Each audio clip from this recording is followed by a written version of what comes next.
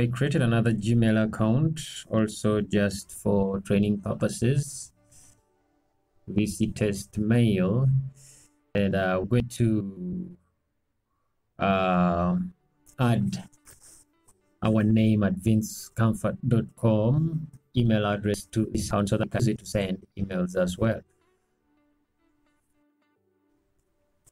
So to start the process, you come up to settings, settings,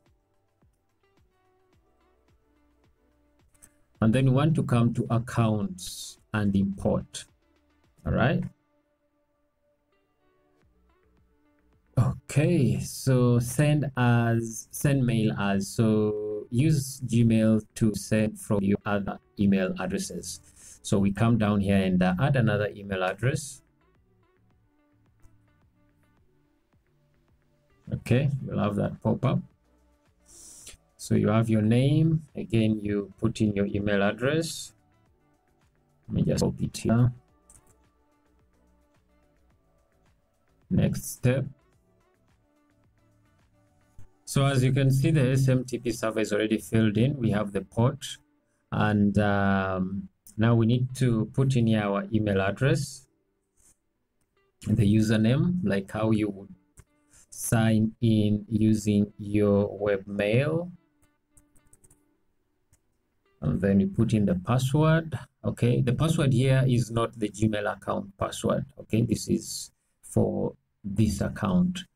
So after that, you can keep the secured connection using TLC as it is, and then go on and click add account.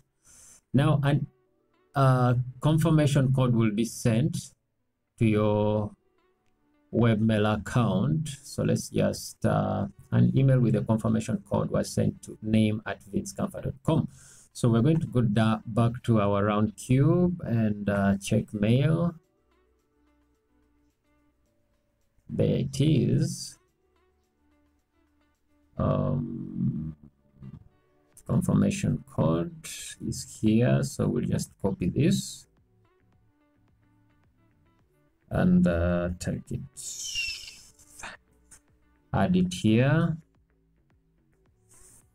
and then verify. Make sure you don't have you've not copied extra spaces, then that will be invalid. Make sure there are no spaces before and after, and then verify. Boom, there it is. Okay, so now you have added a name@vincecomfort.com to your Gmail account. To test it, you can come to compose and then choose from here Vince Comfort. Now you have name@vincecomfort.com. Enter the receiver, subject, put in your email, and send it. So the other person will not receive it as a VC test mail @gmail.com, but it will come from this sender. And you can see every time you click on compose to compose a new message, you will have the initial Gmail account. But if you want to use your business email account instead of this as the default, all you have to do is still under here, under the send mail as option, we make name@vincecomfort.com, we make it as our default. So we make it, click on make default.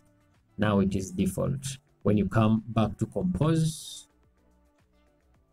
it will be the first to pop up here. All right, so basically that's all we have with email management.